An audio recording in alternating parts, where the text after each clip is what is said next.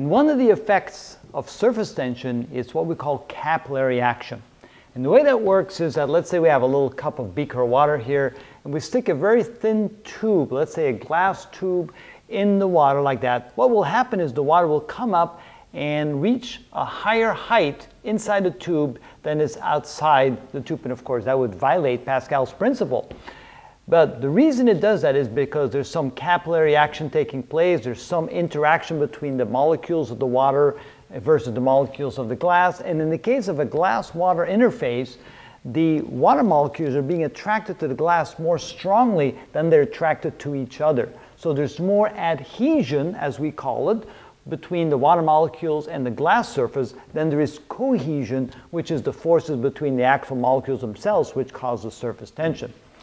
The way you want to technically look at that is there's really three forces at play here. There is a force between the liquid and the surface, there is the force between the surface and the air, and there is a force between the liquid and the air. And all that contributes to how high the water will go inside the tube. Now in this particular case, what we find is we use mercury and we stick a small little, what we call capillary tube inside the mercury. What will happen then is the mercury inside the tube will actually be pushed down below the level of the mercury in the rest of the cup. The reason for that is that the mercury molecules will attract each other more greatly. That would of course be the force of cohesion is greater for mercury than the force of adhesion between the mercury and the glass. So therefore the capillary action works then in the opposite direction.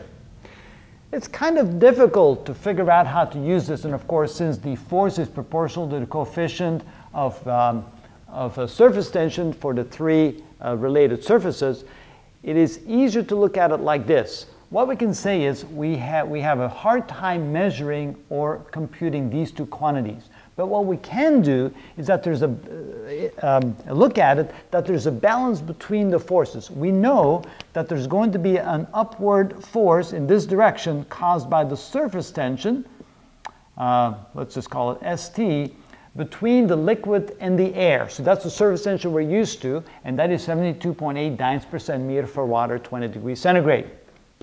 Now notice, of course, we only want to consider the component that's perpendicular to the horizontal, so then this would be what we would call the force times the cosine of theta. Theta here, of course, is the contact angle. You can look at it on either side. What that means then is that this component of the surface tension then is counterbalanced by the weight of the additional water that's being pulled above the level of the water right here. So this here is a certain amount of mass of water that you have, and of course that then contains a certain weight of water. And so what we can then say is that the force of the surface tension times the cosine of the angle must equal to the extra weight of the water that then gets pulled up into the tube. So if we now assume that the radius of the tube is r, and the height of the water above the rest of the level of water is h, then we can probably go ahead and find a relationship to calculate what the height of that will be, and that will be related, of course, to the coefficient of the surface tension and the density of the liquid, in this case is water, and also on the radius of the tube. All right, let's do that. First of all, the mass of the water, that would be equal to let's do a connection here. We have density is equal to mass divided by volume, which means that mass is equal to density times volume. So we can replace mass by density and volume. And the force of the surface tension, that can be written as the coefficient of the surface tension times the length along which that surface tension acts. And in this case, that length would be, and let me use a different color here, that would be all along the edge of the glass. So if you can imagine that this would be going all the way around the glass, you can now I'm kind of maybe confusing a little bit. This was supposed to be the meniscus, but you can also think of the water at the top along the edge, and so let me go like this, along the edge like this.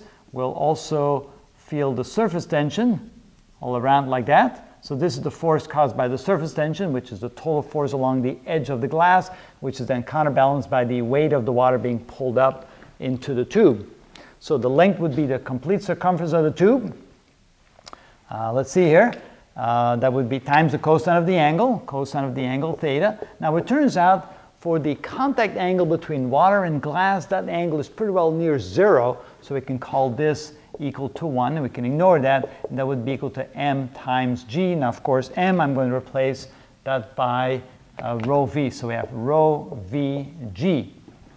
All right, so now plugging in what the length is equal to and what the volume is equal to, we get the following. So the coefficient of the surface tension times 2 pi r, which is the total circumference of the tube, that's the contact length between the water and the edge of the glass, is equal to the density of water times the volume. Now the volume would be the height times the cross-sectional area. That would be pi r squared for the cross-sectional area times the height times g. Now notice that we have a pi on both sides of the equation. That cancels out. We have an r here and an r squared there. That cancels out. And we want to calculate the height. We want to find out how high the water will rise in the tube. So if we divide both sides by rho, r, and g, then we get, and turn the equation around, we get h is equal to the left side, which is 2 times the surface tension of the water, divided by rho, divided by r, and divided by g. And that will be the height of the water that gets pulled up into the tube because of the action between the water and the edge of the glass, pulling that up. And so we have that surface tension causing this amount of water to rise up and giving it that height. Now notice, the smaller r, the higher it will go. So if you take a very thin capillary tube with a very small inner diameter, it can actually go quite high. The density, of course, if we use water, that's 1,000 kilograms per cubic meter, or if you use another fluid that has higher or lower density, that will, of course, also affect the height. Acceleration due to gravity, that will stay the same on the surface of the Earth, and of course, the coefficient of the surface tension. Now, what happens is if you heat the water, this will go down, and so the height will drop. If you put some soap in the water, this will go down, and the height will drop as well. So it does get affected by the coefficient of surface tension. But that's how capillary action works in very small little tubes, and that's how you find how high it will go in the tube.